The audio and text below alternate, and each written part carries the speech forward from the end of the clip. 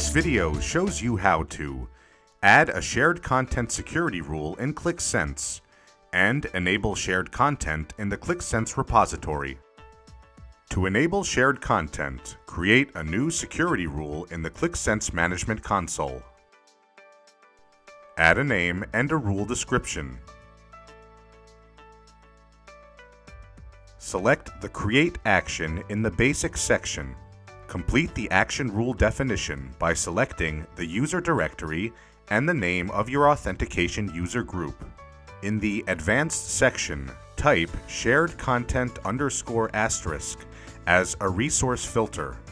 The security rule is added to the Qlik Sense Management Console for authenticated users. You must also enable shared content in the Qlik Sense repository.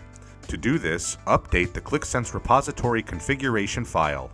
By default, the repository.exe.config file can be found on your Qlik Sense machine at this location.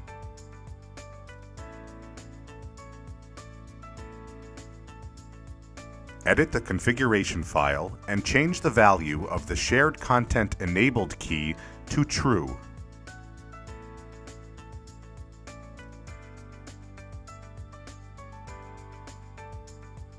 Restart the Qlik Sense repository service using the Windows Service application to enable this new configuration. Now Qlik Sense is configured to allow the user or user group you've selected to publish a link to shared content. And that concludes this video. Thanks for watching.